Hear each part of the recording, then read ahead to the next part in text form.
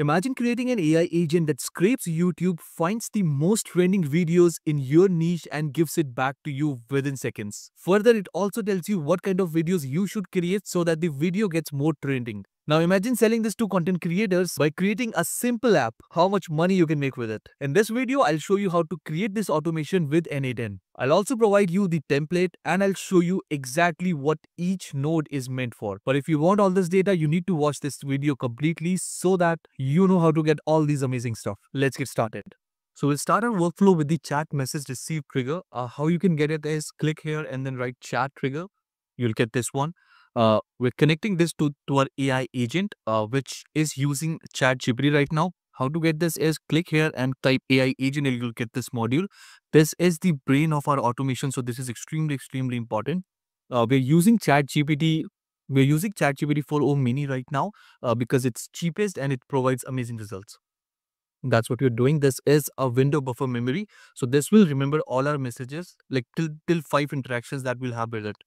And then this is a module. This is a different workflow that we're calling in this one. How this works is if you write here call N8N workflow tool. So for this automation, we need two workflows. This is our first workflow. We've created one more, which is this one. We want the data from this workflow to come inside this AI agent so that it finds and gives us the result, and that's why we're calling it through a different workflow. How we've set up is this is the name. Naming your tools is extremely important because that's how you define them in your AI agent. Right now, we're saying the description, call this tool to search for trending videos based on a query. Right? What does this mean? Our AI agent, which is this is going to understand that he has to call this tool right here. And what's the purpose of this tool? The purpose of this tool is to do this. Now, this is a very small, simple example we have kept, which is picking up search term, and then any value that we give out is what this is saying. And now the main part, which is the system message. This is the brain. This is what we are telling it to do. You help YouTube creators find trending videos based on specific niche. So whatever you type in the chat, that becomes a specific niche for the YouTuber. You can read this whole data. If I start reading it, it will take a lot more time, but you can copy this data in your own workflows. We'll move on to the next workflow, which is this one. If you're wondering how you can get all these templates, you can join my school community. It's a very new community. I've recently created it, but this is the personal AI agent that I've recently created and I've shared here. I'll leave the video here so you can definitely watch that. But what I'm doing here is because I understand people are beginners and beginner do not understand what each node means. What are we even doing there? So this is the template for personal assistant, and this is the step-by-step explanation of each and every node that I've used in that particular automation. What's the purpose of it? How to set it up? Everything is coming up with this. There is no one else doing this, so I think this is going to be a huge help for people. I'm going to do the same thing for this automation also so that you understand why each node is being utilized. I'll leave the link to school community down below. Definitely join it if you want to. But yes, this is the workflow trigger. So we've used defined using fields below. We have three options here. We're using it based on the query. How do we get it? Once we run this data, I'll show you how we are getting it. Now, this is a YouTube API that we are using. How to get this YouTube API? Console.cloud.google and you'll write YouTube here. Once you write that, you'll get YouTube Data API v3. You'll get an option to enable here. So enable it and then you'll be able to use it. Now, we'll go back. After you enable it, click on manage. Once you do click on manage, you'll come up the credentials side of it. Create new credentials. OAuth credential, which will give you client ID and client password. You need to copy that client ID and client password and then paste it right here, and this will get you connected to the Google. Once you do that, we are having a limit of 3. Why? Because YouTube APIs have limits, so we don't want to take it to a different extent. So that's why we have kept it to 3. So this means it will take 3 videos in the trending section and give the data based on that. You can increase it to 5, 10, whatever you want. This is the date. It is telling us the published date. And then it's basically the simple query search term which is coming from here. Whatever query you're going to input here, that's what this is picking up. Now, once you do that, it is going to come up here, loop over items. This means that it needs to take videos batch by batch, one by one, right? So if it's taking 3 videos, It will take the first one, then second, then third, and transfer it to this find video data. Now, what this will do is this will take all the metadata of a video and show it to you for the analyzing purposes. How will you get this? Same method. Click on API key here and you'll be able to create your API key. Once you create your API key, just paste it right here. This is the video ID. That's all you need to do here.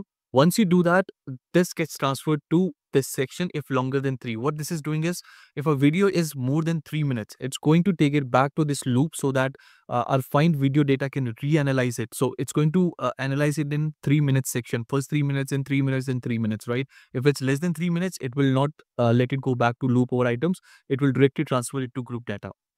Now, once it moves from the group data is where we are structuring our whole YouTube data based on title, based on description. This is where it's getting structured.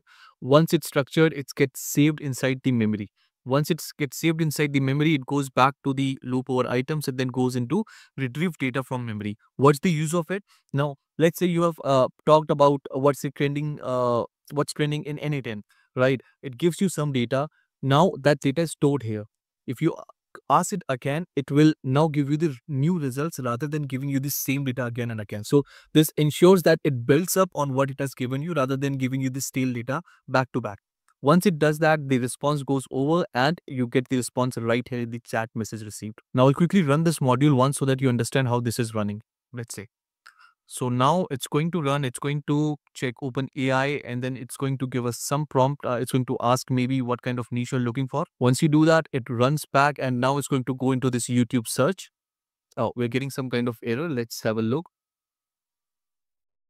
So we're getting some kind of error here. We'll go to executions and this will show us all the errors.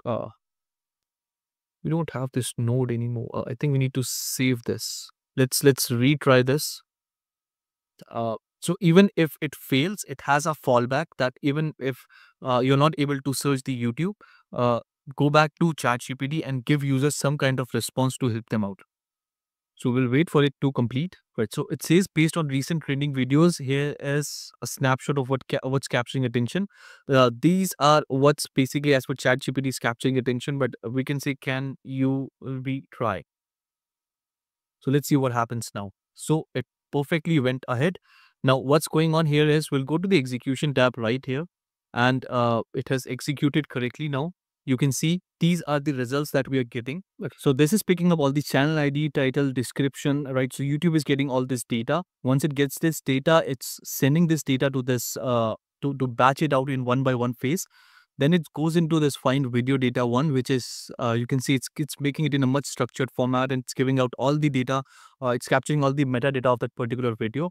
If it's more than 3 seconds, 3 minutes, sorry, it goes back into this loop. Otherwise, we're taking it in group data one, which has made it so much better for us to understand what's the ID, what's the view count, what's the like count, right? So this is how it's finding what video is viral, what video is not. Then it saves it in the memory and it's again retrieving and it's sending out the response back to the bot, which is this one. So right now, these are the things that are basically trending. It's also giving you the links. You can click on here and it will come up to a video. I don't want to run it, but yes, that's how this agent is going to work.